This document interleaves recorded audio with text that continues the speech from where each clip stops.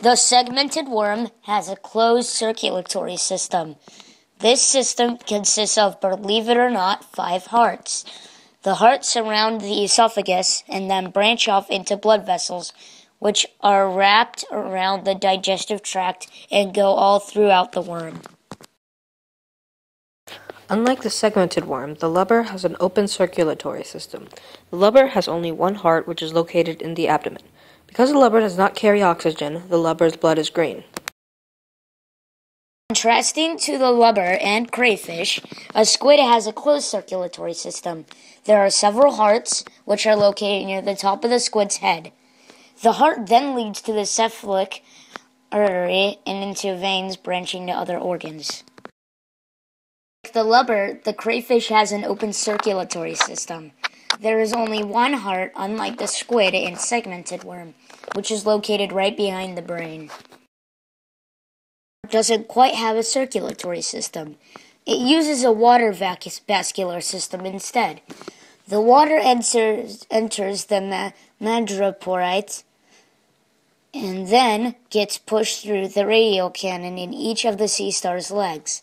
The radial cannon, which looks like a long zipper, connects to small tube feet, which are on the oral surface of the sea star, and push the water out of the body in order to move.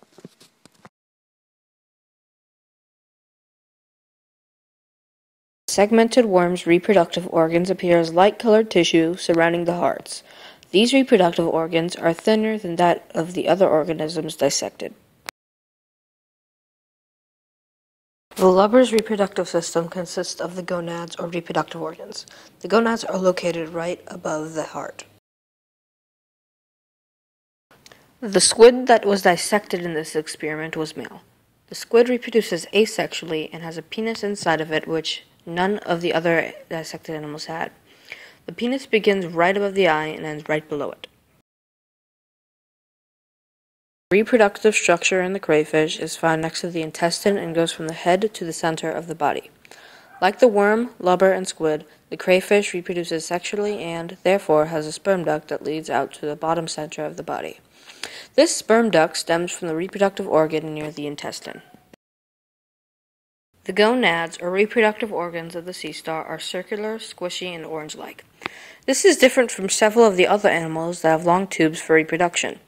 The gonads were found under the sea star's digestive glands and were relatively small, like the lubber and segmented worm's gonads. The gonads might be small because the sea star was not killed during mating season. During mating season, the gonads are big, and when it's not mating season, the gonads are small.